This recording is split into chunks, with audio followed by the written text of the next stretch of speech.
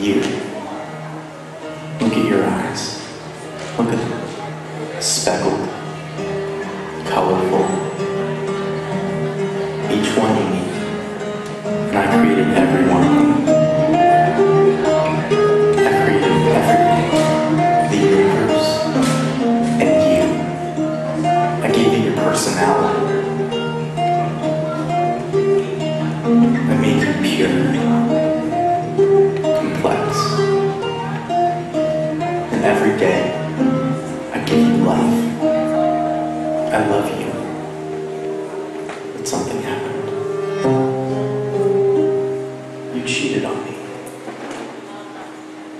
Trust me. You sinned.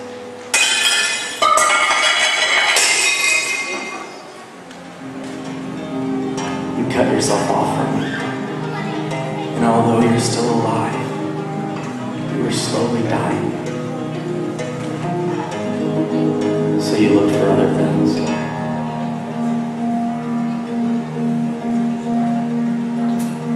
To fill the void. But nothing works.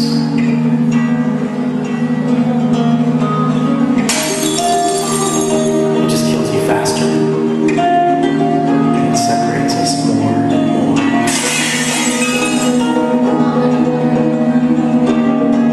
What are you searching for?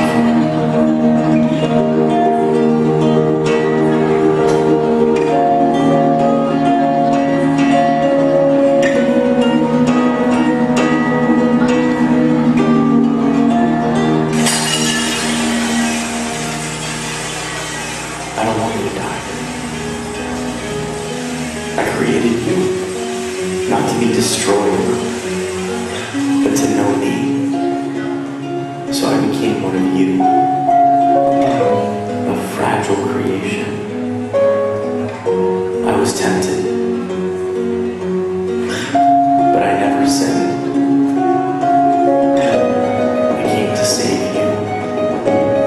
You've so many sins. Someone has to die, you or me. So I took on your sin and traded my life for yours. And I died in your place.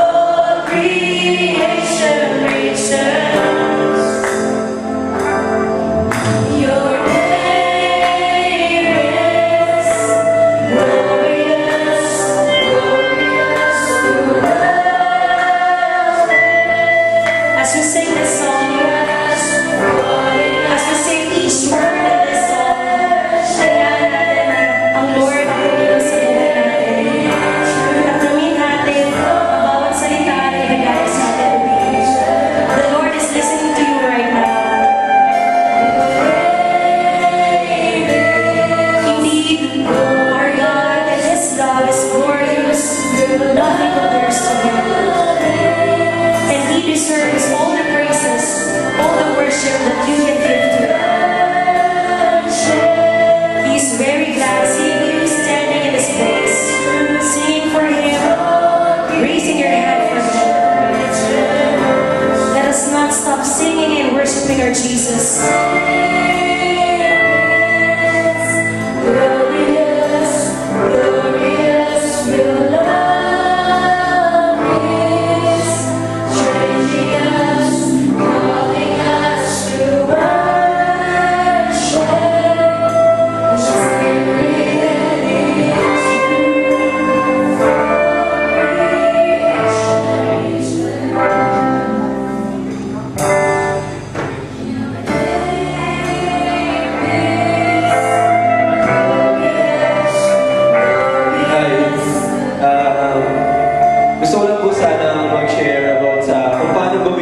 Yung buhay ko.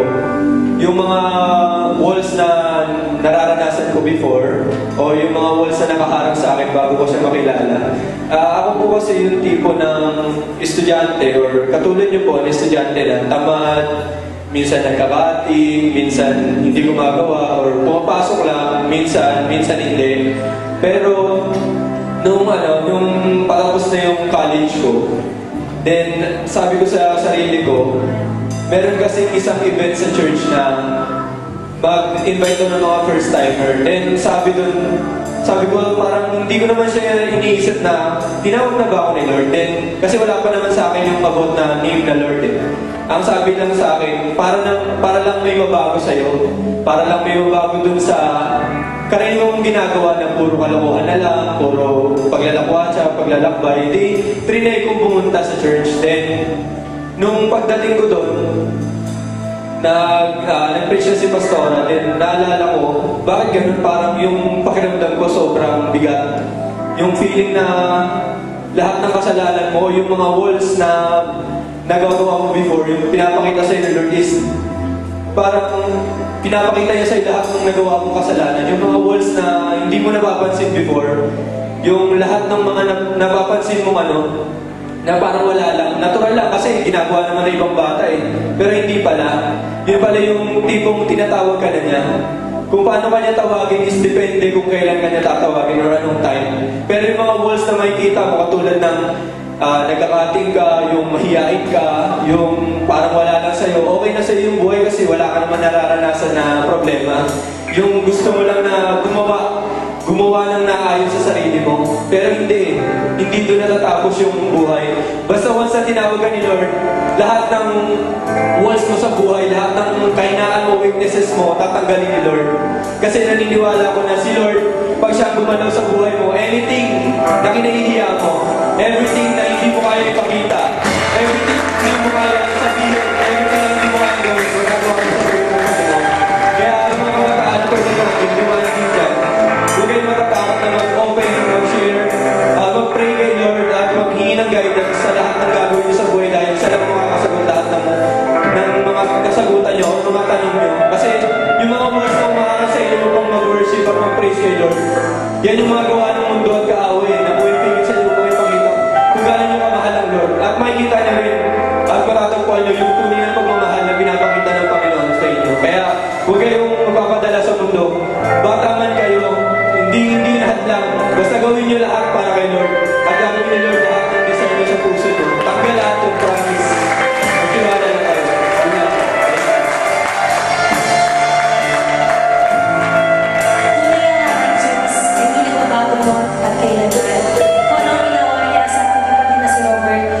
Sure, doon ang sa bawat isa sa atin. Sige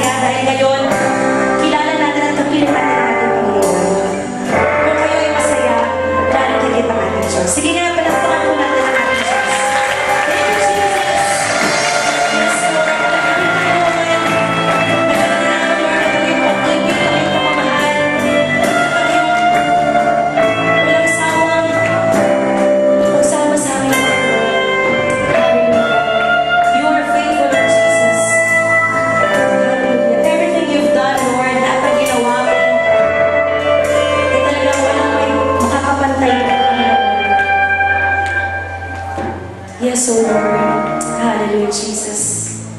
Kung iisipin namin, Panginoon, yung nagawa namin dati, at kung sino kami ngayon, we are blessed and we are thankful, Lord, because you changed us. Sino dito yung alam nila sa sarili nila na nag-iba sila o pinago sila ng Lord? Alam niyo ba kung bakit nandun tayo sa changed life at sinasabi? Dahil natanggap natin at natunghayan natin yung greatness at yung great love ng ating Lord. At dun sa iba na hindi pa naman kapamilya ko, alam ko, ano ba yung great love, greatness ng ating Lord? Siguro ito yung right time, ito yung right place to know our God and to know kung ano yung ginawa niya para sa iyo, para sa akin, at para sa ating lahat. Because our God is so big at ganoon rin ang pag-aaral niya sa iyo, pag-care niya sa iyo at pagmahal niya sa iyo. Be glad because you are here. Walang aksidente sa ating Panginoon. Everything is a reason. Everything is a purpose. Hallelujah, Jesus.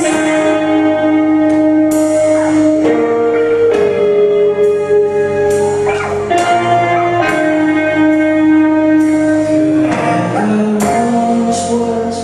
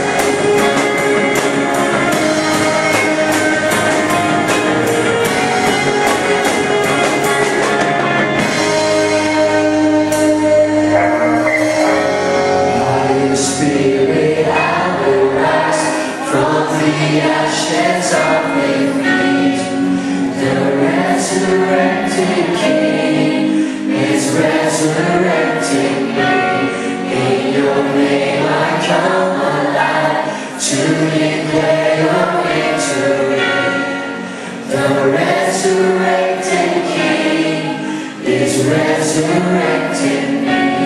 By your Spirit I will rise from the ashes of defeat.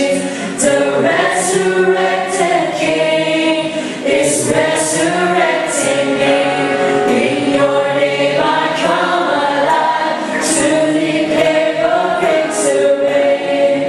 The resurrected King is resurrected me. By your Spirit I will rise from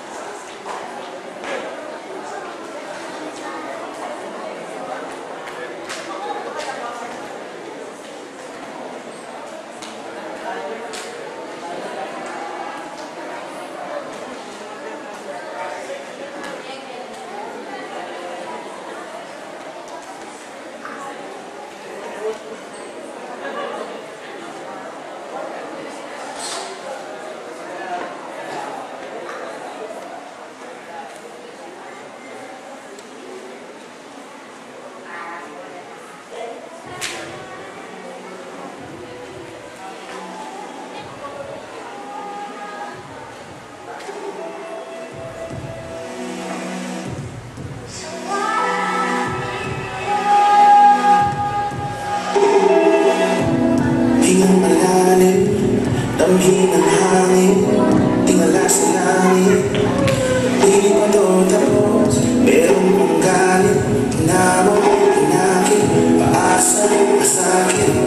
Pusong naghihikahos, kumapit ako, kahit ano gagawin ko. Pero bakit ganito nangyari sa'yo, bakit ako?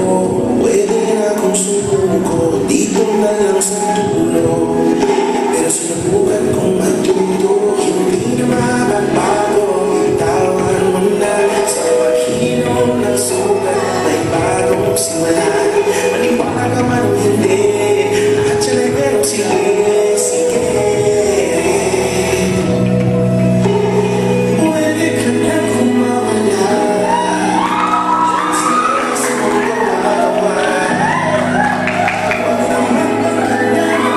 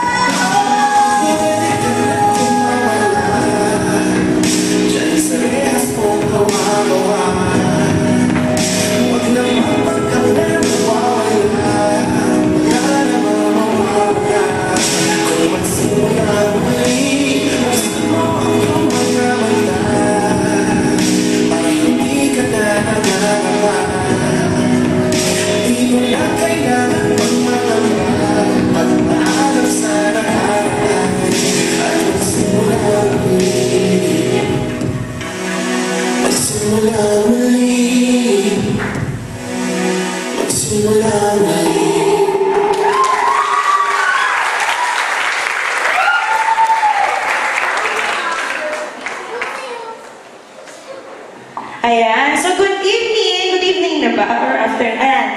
Good afternoon sa ating lahat. Ayan. Parang wala akong usap. Good afternoon. Ayan. So, pakibati niyo sa tabi niyo. Paliguran nyo kahit katibig niyo, hindi yung kaya nabati. Ayan. So, good afternoon sa ating lahat. At welcome po sa ANJC Break Down the Walls. Ayan. So, na-bless po ba ang lahat? Ayan. So, iba sa atin, nandito dahil na-invite. ang iba ay pumunta dito dahil nakita niya na may event. Or ang iba dito ay talagang regularly na umaatenda ng youth service. And we're very glad to see each and everyone na nandito ngayon sa lugar na to. Sige nga po, palakpakan natin ang bawat isa. At pwede po bang palakpakan natin ang ating sarili? Pag sinabi mo palakpakan natin sarili, syempre pang sarili lang, ganito lang to. Ayan. Palakpakan natin ang bawat isa. Palakpakan natin ang ating mga sarili. At palakpakan natin si Lord! Amen! At dahil dyan, inainahan ko lahat ng tumayo. Siyempre, kailangan may onting stretching tayo. May onting banat-banat ng buto. Ayan. Kasi alam niyo ba, ang exercise hindi lang dapat ginagawa sa umaga. Dapat kapag na-feel natin na parang nai-stress na yung muscles natin, parang napapagod tayo, it's time para medyo i-stretch out natin yung mga katawan-katawan natin.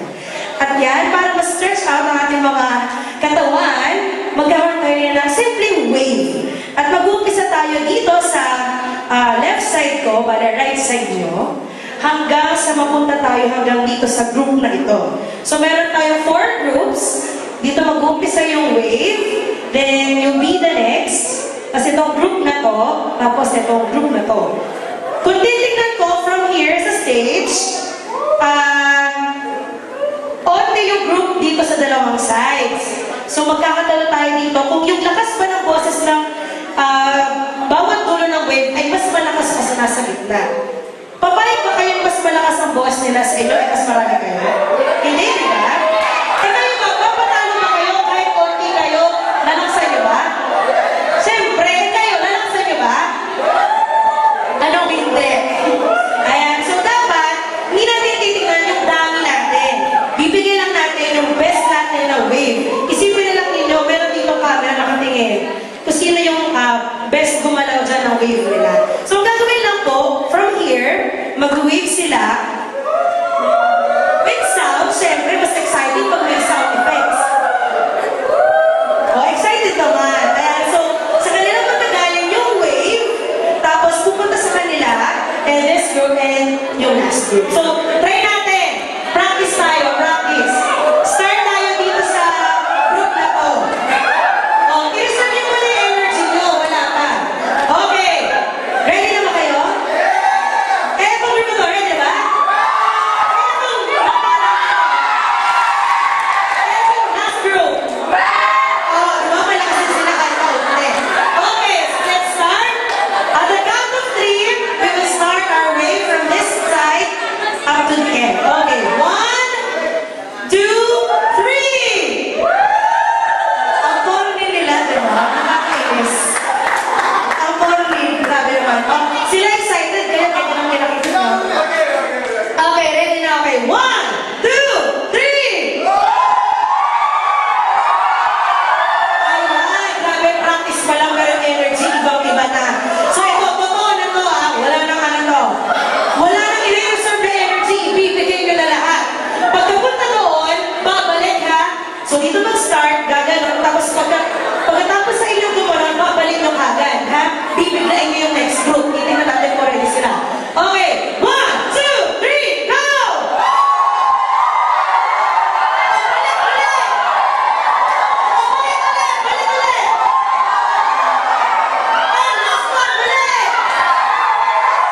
Ayan, sige nga, papatapakan natin ang bawat isa, ang ating sarili, at nalatingin si Lord! Ayan, sige po, mabuto tayo lahat. Ayan, so nakita ko naman yung energy ng bawat isa. Ayan.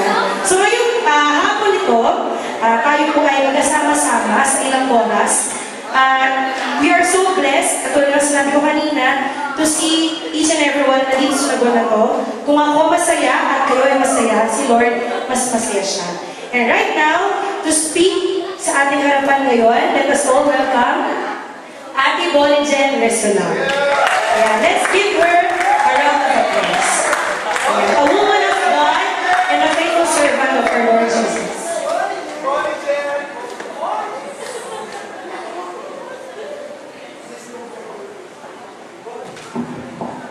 Alright? Are we blessed? Sige nga, tayo ulit. Dali mag-exercise ulit tayo. Exercise ulit tayo. Tayo.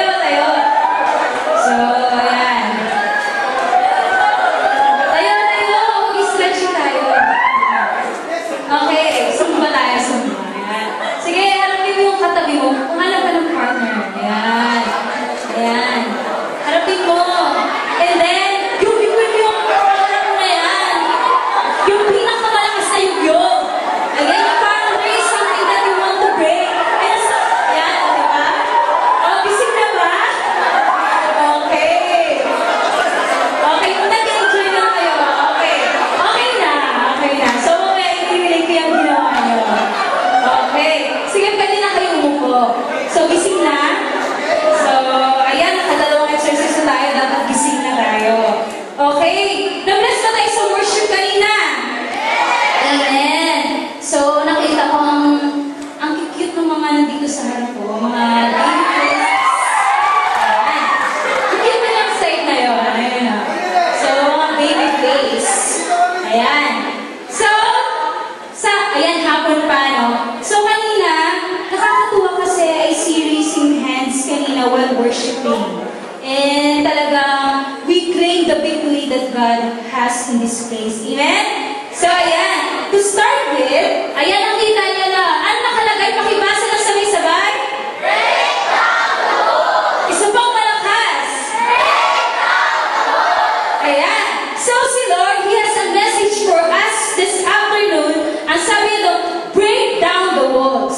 So, God wants to send a message to every one of us here. Sa atin po ngayon, bata ka man or anong age mo man ngayon, pare-pareho po yung mensahe sa atin ng Lord sa hapon na ito. Ang sabi ng Lord doon, break down the walls. Ngayon, ano yung dapat i-break? Yung walls. And ano yung walls?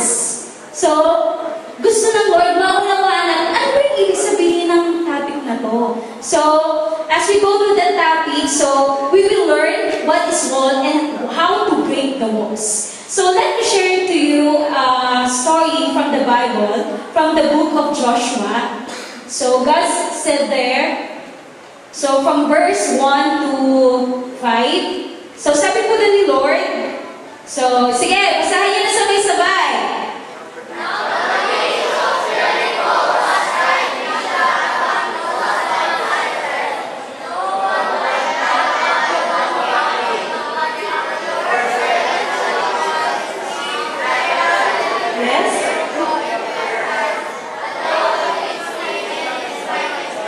March around.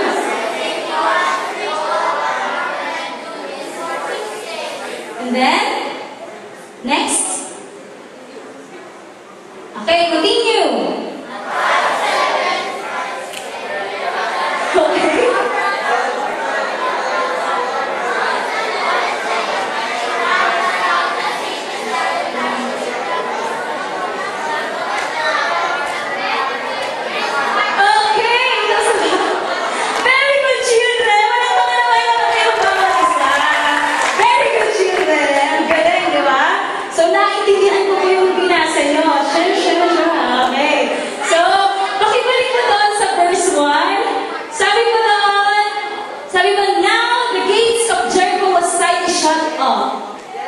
So, because of the straight lights. So, before we go through the verse at sa topic natin, sa hapon na ito, let's thank God first for His words. So, sige po, tayo po ulit tayo in reverence to our Lord, sa pag-honor natin sa ating Lord. Sige, dahil nabasa na naman natin yung verse, tayo ay mag-thank you kay Lord sa hapon na ito at sa word na na-receive na natin ngayon pala. Okay? Children, let's bow down our head. And close our eyes and let us pray. Okay, hallelujah. Father God, we thank you so much for this afternoon, Lord. Thank you for the lives of these young people, Panginoon, na dinala mo sa lugar na ito. You are truly great, Lord God. You are amazing, God, Lord. And we really acknowledge you in our lives, Lord God. We really acknowledge you for this afternoon that this event will not be possible without you, Lord God. Thank you so much, Lord, because you have given us the strength, Lord, the energy for this afternoon to really give to you, Lord God, the glory, the honor, and praises, Lord God. Kaya sa hapon na ito, we just ask your Holy Spirit to be upon us, Lord, to open our eyes, our ears, Lord God, that when we see you, Lord God, that we may receive your words through our ears, oh God, and that words, Lord God, will be placed in our hearts, Lord God. Thank you so much, Lord, because we know, Lord God, that we will be receiving something from you tonight, this afternoon, Lord God. We will not depart from this place empty, Lord God. Kaya nagpapasalamat kami, Panginoon, because, Lord, ngayon pa lang sa oras na ito, Panginoon, we believe, Lord, that you are already something in our needs, Lord, in our lives, Lord God. Kaya, Lord, we thank you for your word, Lord God. Thank you, Lord, for continually changing our lives, Lord God. Minsan pa, Lord, we trust to you this afternoon, Lord God, even the life of each and every one of us, Lord God. In Jesus' name we pray. Amen. Okay. Wait. I don't know how to navigate.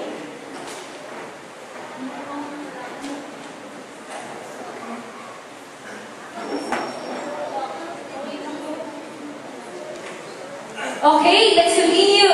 So sabi po doon sa verse 1 ng Joshua 6, Now the gates of Jericho was tightly shut up because of the Israelites. Ano kaya meron yung Israelites? Bakit there's a total terror, di ba? During that time, at bakit kaya yung mga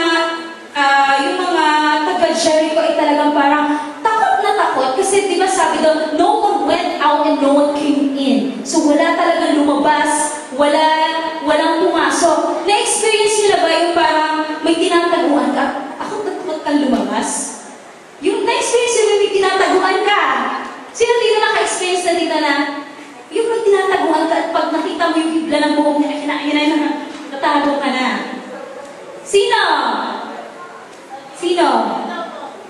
Ha? Wala ba kayo na-experience na gano'n? Di ba? Eh, pag si Crush nakikita nyo, anong ginagawa nyo? Kinig-kinig. Tumatakbo kay Crush.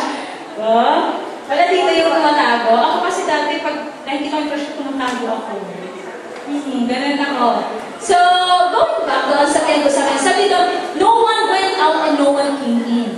So, dito makikita natin, there's a total fear. Diba? Na nangyayari during that time. At sabi doon, then the Lord said to Joshua, See, I have delivered Jericho into your hands, along with its kings and its fighting men. Ibig sabihin, doon pa lang, di ba, yung takot ng Jericho, talagang dapat matakot sila.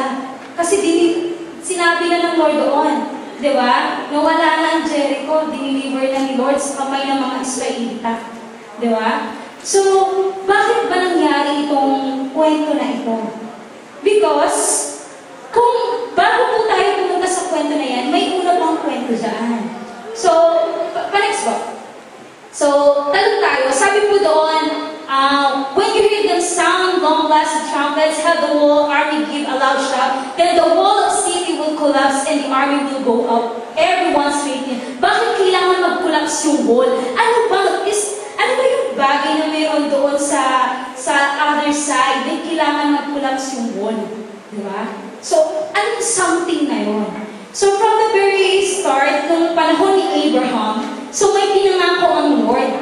And that is something na talagang gusto ng Israelites na makuha. Why? Because it is the promise of God for them. And kapag si Lord nangako, parang ang sarap makuha, di ba? Di ba? Sino dito yung kapag pangako ni Lord? Ay, pangako yun. Okay na, hindi ko yung makuha. Sino dito? Wala, di ba? Pag si Lord nagsabi, di ba? Pag siya, I will make you prosperous and successful. Parang, wow! Di ba? It feels good. Parang, thank you, Lord. Parang, yes, parang motivated ka, di ba? To do something. Dapat ganun yung mindset natin. Dapat ganun tayo mag-receive ng sinasabi ni Lord sa bawat isa sa atin. So, dito, may promise si Lord eh. Kaya lang, yung mga Israelites, they need to go the process. May kailangan, may procedure para mag-collapse yung wall. Now, we cannot break something, di ba? Our title is break down the walls. But we cannot break down the walls without, di ba, knowing what the wall is. Ano ba yung wall? Ano ba yung wall? So, let's define first what is wall. Okay. Wall is, figuratively speaking, wall is, ayan. Ang wall po ay isang bagay. Ayan. Isa pong bagay. So, it protects the city or a place. Ang wall din ay, di ba? Kaya po may wall kasi may something na kailangan na protektahan. Tama? Yung mga subdivisions, bakit, di ba, parang naisip mo, bakit may wall nga na may mga subdivision? Tapos may security guard pa. Di ba? Paano kaya may security guard na tapos walang wall? Ano sa tingin niyo? Ano sa tingin niyo? Alin? May papasok. Di ba parang iisipin mo, naglagay ng security guard pero walang wall. Di ba? So, dapat wall muna, and then may security guard pa, talagang protected yung lugar na yon. And then, itong wall po, actually, a wall daw, as you can see, a wall is a structure of brick stone. Ayan, brick or stone. Yan, that surrounds a place to separate one place to the other. Tingnan nyo, may left and may right. So, ano kayo nasa left? Ano kayo nasa right? So, ibig sabihin, itong wall to, parang Great Wall of China, di ba? It surrounds a place. And it separates the place within that wall and outside the wall. Di ba? So, yun po yung wall. Literal talaga na wall. Now, sabi doon sa title, break down the walls. Diba? What are the walls in our lives that we need to break? Kanina narinig niyo si Kuya Robert, sabi may mga walls daw sa buhay niya na tinanggal na ni Lord. Diba? Yung mga ginagawa niya dati na yun, tinanggal na siya ngayon ni Lord. We also have walls in our lives na dapat natin i-break. Ano kaya yun? Sa mga ayan, mga teenager na kayo, tama? Yes. Mga baby face lang talaga kayo, parang, so, magkaka-age lang tayo, don't worry. Ayan. So, ayan. Yung mata sa akin muna. Ayan. Alam ko mga magagalit-pogi ang katabi nyo, pero dapat sa ako muna. Ako muna yung pinakamaganda sa oras na to. So, okay? So, what are those walls that we need to break? Diba sabi ko kanina, diba, you cannot break something that you don't know. So, we need to identify those walls that we need to break. So, minsan isipin natin, di ba? At parang, ano nga ba yung walls? Di ba? Kasi parang kapag in-identify natin to, literally, ayan siya, big siya, stone. So, malapad, makapal. So, dalhin natin siya sa buhay natin. What are those walls? So, next please. Okay. So, ang walls daw, it can be hindrances. Or anything that block us to see something on the other side. Or barriers. Next is, okay, it can be, diba, mediocrity. What is mediocrity? So, explain ko po. Ang mediocrity po, it is being average or ordinary. So, you don't do extra mile or extra effort. So, that is being ordinary. So, I want to highlight this one. Why it can be our wall. So, bakit pwedeng mag-wall? Bakit pwedeng mag-block ko sa buhay natin? Diba? Bakit nga ba may wall? Diba sabi ko kanina, diba? There is a land, diba? And with that land, there is a wall. Beside the land is a wall in the other side. So, the Israelites need to break the wall in order for them, diba? Maka-enter doon sa land na yun. Ngayon, so, may wall din sa buhay natin. Why? Because Lord may promise din sa buhay natin. Diba? And we will not be able, diba, to receive, diba, to see yung promise ng Lord sa buhay natin if itong mga walls ng buhay natin ay hindi ito maaalis. So, in order for us, diba, na mag-break ito, we need to identify first what are those walls. So, ayun, hindrances, barriers, and mediocrity. So, yun nga, highlight yung mediocrity. So, it's being average and ordinary. So, actually, being mediocre, it's actually about mindsetting. So, sabihin niyo, mindset. Mindset. Tingnan mo yung katabi mo. Ordinary ba yan? Special? Extraordinary? Tingnan mo, mata sa mata. Mata sa mata. Tingnan mo mata sa mata. Oh, extraordinary. Ito yung tipo ng taong we will, di ba? We will go beyond expectations. Mga gano'n, no? Yung mga, di ba, I will conquer. Tingnan mo, ito ba yung pagbalang araw, magiging doctor ako, magiging CPA ako, magiging engineer ako, magiging business owner ako, or anything that you want to achieve. So, di ba, ikaw ba yung ganong tao? And the opposite of that is being mediocre. So being average, ordinary, it limits us. Diba? Nililimitahan tayo para makita natin, diba? Para ma-receive natin yung plano ng Lord sa buhay natin. So, bakit nga ba may mga walls? Diba? It can also be the attack of the enemy in our lives. Because the enemy, diba? The enemy doesn't want us to reach, diba? The plan, the goals, the future that God has for us. Tandaan niyo to, ayaw ng enemy, di ba? Ayaw ng enemy na ma-achieve, makuha natin, di ba? Marating natin yung gusto o yung plano ng Lord sa buhay natin. Kaya, gumagawa ng paraan ng enemy, sabi niya, titirahin ko yung isipan ng taong to, di ba? With the voice of the enemy, the lies of the enemy, di ba? Sabi niya, hindi, ano ka lang, hindi mo kaya yan, di ba? And then, sasabihin ng enemy sa'yo, hindi, maliit ka lang, hindi mo kayang abutin yan. Kasi sakit marinig ng ganon. Di ba? Sabihin pa sa'yo na, hindi, hindi ka naman mayaman, so hindi ka makakapagtapos ng pag-aaral. Di ba? Maraming attack ng kaaway na pwede maging walls sa buhay natin. And hindi titigil ang kaaway, tandaan nyo na hindi titigil ang kaaway because He doesn't want us to attain, di ba? Kung ano yung plano ng Lord sa buhay natin. Okay, so, kanina ko pa sinasabi, God, di ba, has a plan for us. Question, alam niyo ba kung ano yung future niyo? Hindi? Sino dito alam niyo yung future niya? Ako nakita ko na yung future ko eh. Alam ko yung future ko. Sino dito alam niyo yung future niya? Oh, may tumataas na si Yes daw. Sige nga, may I see those hands na masasabi niya, nakita niya yung future niya, alam niya yung future niya. Patingin nga. Wow, ayun, very good yung mga tumataas. Ayun, wow, confident ako. Patingin dito sa group na to, gusto ko makita eh. So, gusto ko makita, sino dito nakita niya na o alam niya yung future niya? 1, 2, 3, go! Wow, may dalawa. Magpapatalo kaya itong group na to dito. Sino dito nakita niya na o alam niya yung future niya? 1, 2, 3, go! Ay, grabe. Namiyas ako sa mga bata. Grabe. Okay, next. Dito naman. Sino kaya dito nakita niya na di ba?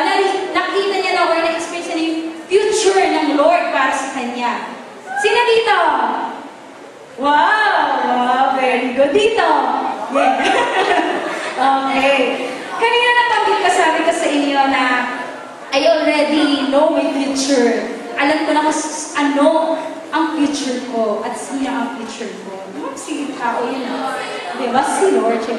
Because God said in Jeremiah 29 verse 11, sabi niya doon, for I know the plans I have for you, plans to, declares the Lord, plans to prosper you and not to harm you, plans to give you hope and a future. Again, sabi-sabihin tayo, Jeremiah 29 verse 11, for I know the plans I have for you, plans to prosper you and not to harm you, plans to give you hope and ano yung last? Isang malakas na ano yung last? Good! Eh di narinig yun na. Di ba?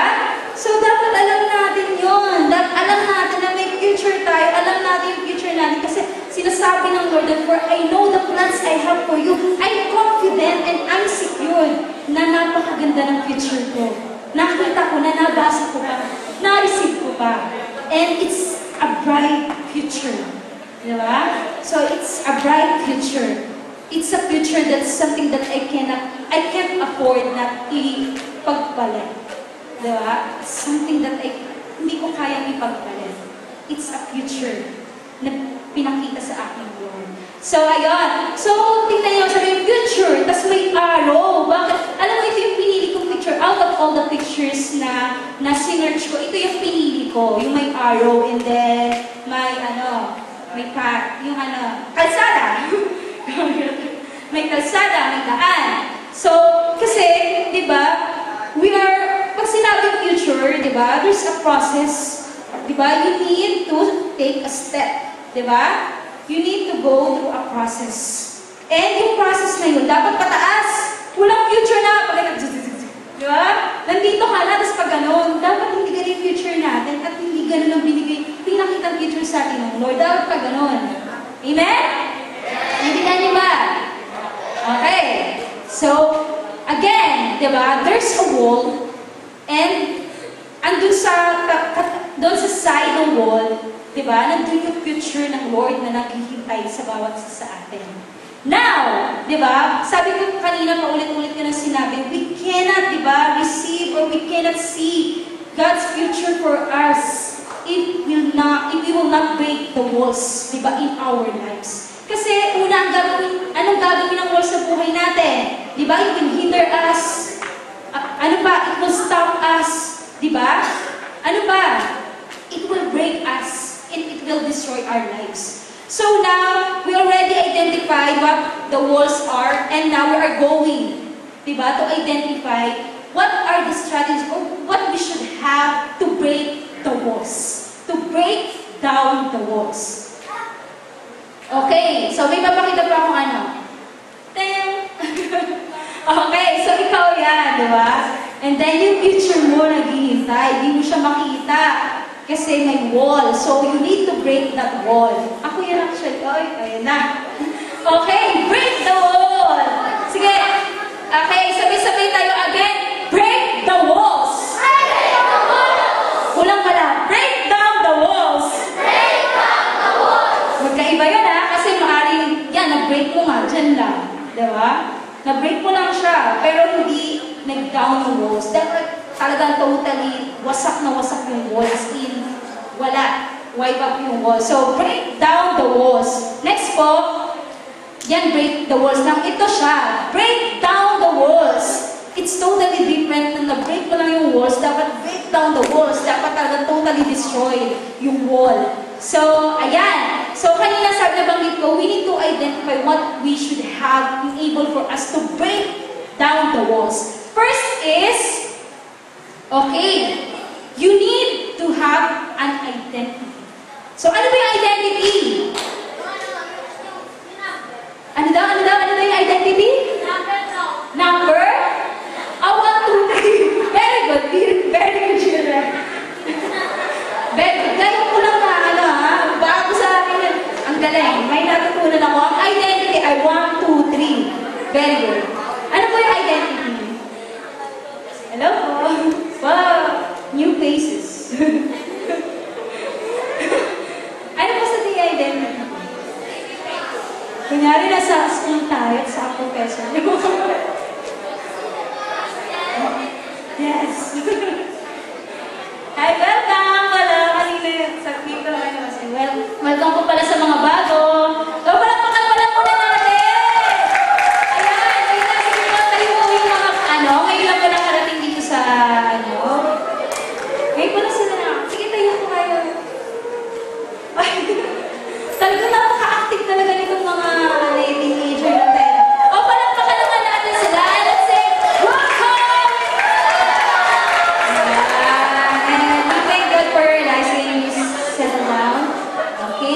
So, ayan, number 1 is, going back doon sa topic natin, number 1 is identity. Okay. So, ayan, balik-balik sa akin yung paningin, mga bata, hindi, mga youth. Okay, so identity, what does it mean? According to Daniel 11:32, sabi po doon, Kuya Renz, kaya ba mag-flash ng verse? Okay, sabi po doon, so, sabi po doon, but the people know their God. O those people, sa ibang version, know their God. Sabi po doon, they shall be strong. But those people who know their God shall be strong. Again, sabi po doon, but those people know their God. They know who? Sino daw ang kilala nila? Si God. Ano daw ang mangyayari sa kanila pag kilala nila si God? They shall be strong. Diba? They shall be strong again. But those people know their God. They shall be strong. And may next pa yun. And they can do great exploits. Magkakaiba po ng version yan. Ayan, sabi mo na, but the people, diba, who know their God will be strong and take action. Sa ibang version, di ba, do exploits. Di ba? Do exploits. Parang pag sinabi natin exploit, they can do, extraordinary things. Di ba? Yan. So, sabi doon, itong mga taong to na nakilala sa Lord, di ba, nagiging strong sila. Ano kayang meron kay Lord? Bakit nagiging strong sila? Di ba? Di ba? Dapat walang question yun eh. Di ba? Kasi, wala namang question pagdating kay Lord. Tama? Amen! Amen! Kasi sabi po doon, but the people who know their God will be strong and take action. Ibig sabihin, pag kilala mo si Lord, you are powerful.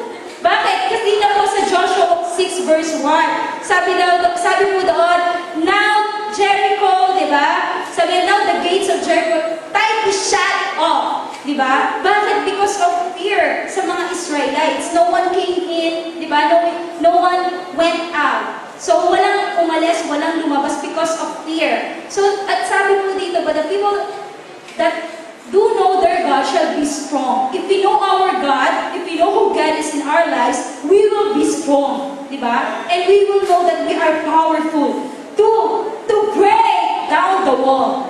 Right? Kasi we need to know our identity in order for us to break the wall.